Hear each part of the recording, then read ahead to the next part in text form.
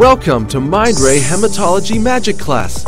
Using our hands, let's make wonders. Mankind is forever curious about itself, a mysterious world. In the pursuit of better health, many tools helped us to explore our amazing physical body. With the magnifier, small things became apparent to us. With the microscope, we saw cells. And for the first time, we noticed that blood wasn't just a fluid, but contained many different cells. We've opened a door to a brand new world. We saw red blood cells, white blood cells, platelets, and many other substances.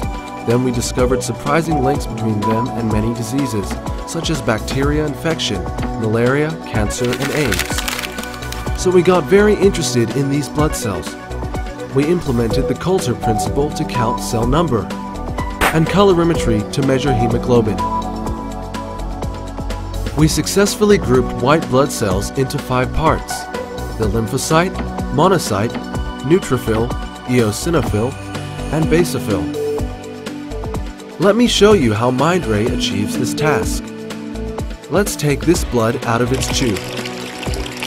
First, we add lyse to break down all the red blood cells, so that we only have white blood cells left. These are fluorescent materials. I sprinkle them onto the cells so they stick to each other.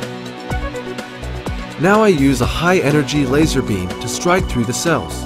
The laser beam scatters the cells at different angles and gives us different information. The laser and fluorescence encounter, and all the cells are under examination. Then we put them into a magic cube according to their size, complexity, and fluorescent intensity. Yes, they are positioned accurately according to the space where their kind belongs. You can see them from the front, side, up, and down. They look different from different angles, and all the cells are anchored to their seats.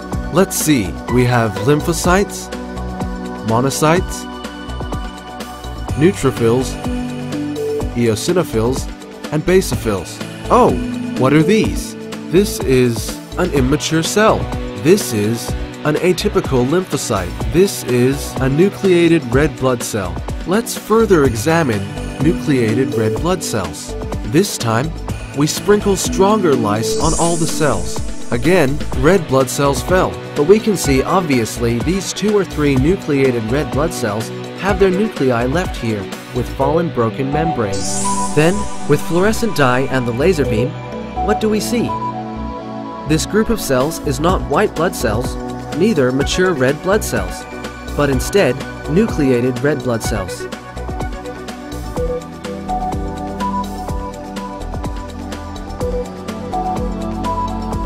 Let's go back and take a look at red blood cells. Firstly, we sphericize all red blood cells.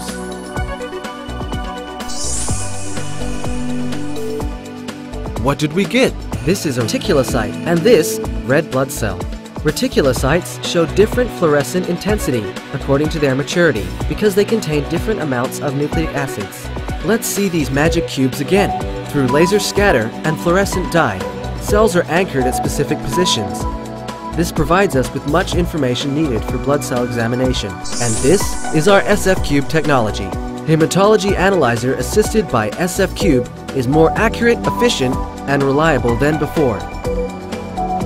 This is BC-6800, bringing you exclusive technology with an inclusive approach.